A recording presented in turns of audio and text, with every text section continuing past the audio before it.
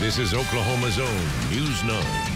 Well, the Myriad Botanical Gardens is celebrating next weekend with their annual Children's Garden Festival.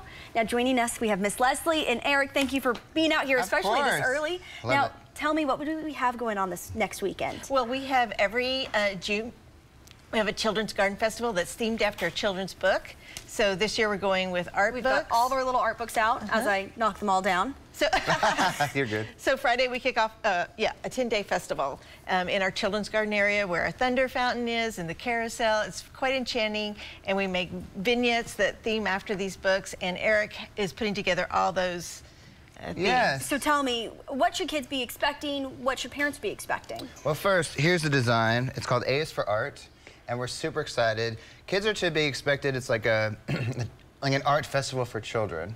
You know, a lot of fun, interactive moments. We have classes, we have exhibits, we have really fun stuff that's interactive, and kids get activities.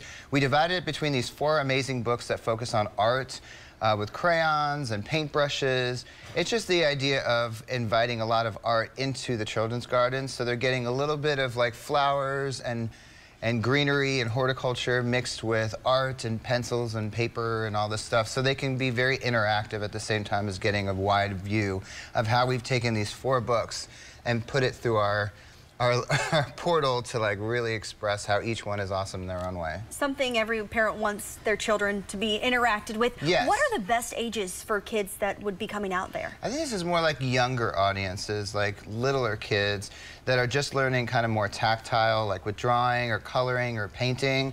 But I feel like anybody could really enjoy this, especially because all these books are different from each other. We have Harold and the Purple Crayon, which is one of our oldest books of the 4 that a lot of maybe an older generation knows, all the way up to The Day the Crayons Quit, which is a huge hit. Aaron Slater Illustrator, which really is amazing, focuses on an African-American boy who has dyslexia. And then we also have The Dot, which is just trying to talk about creating activities and like just getting, like the whole point of the book is to, if you don't feel creative, just start with a dot. And that will kind of take you to the next level, that we all have something creative to give.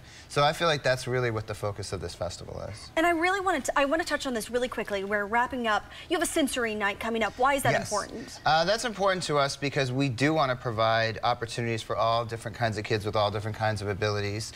So we really want to make sure that we provide a moment where we turn everything down and really focus on the kids that have sensory issues so that they can enjoy this just as much as everybody else can. Leslie, Eric, thank you for joining us today.